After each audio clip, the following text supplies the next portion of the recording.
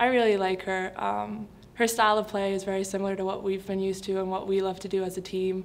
We love to run up and down the court, and that's what she loves too, so I think it'll be a good fit for us. I know we're big on getting post touches this year, rebounds. It's all about rebounds and pushing, and we want to be that team that's big and can run.